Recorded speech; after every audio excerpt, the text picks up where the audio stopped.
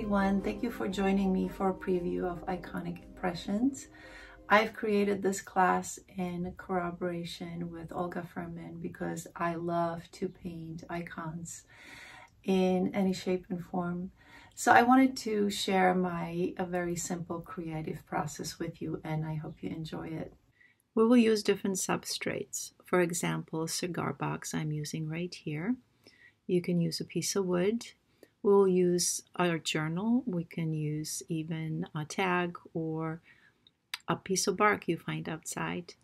And then we'll prime, we'll sketch, and we can create an underpainting so it's easier to work on.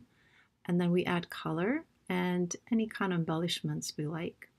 We'll use different media. We can use stencils or ephemera to embellish our paintings. Eventually, we'll also create a box that we can put our paintings in there. And that's exactly what we're going to do with this little painting. I will show you so many ways to create, to paint, to put things together, to make little boxes. And I also show you how I can create a very small, tiny Madonna in a sardine box that we can eventually embellish. So I hope you have fun. I hope you enjoy this project, and I can't wait to see what you create.